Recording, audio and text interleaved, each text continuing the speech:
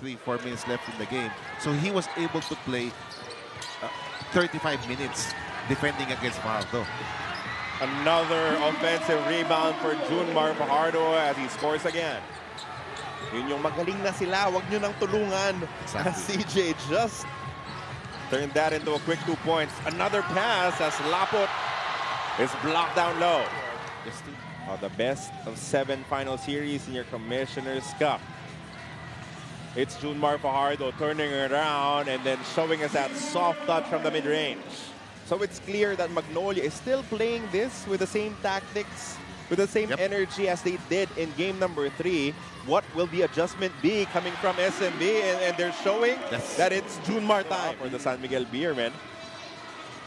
As Jeron Teng forces it up, misses. Fajardo picks it up and scores again.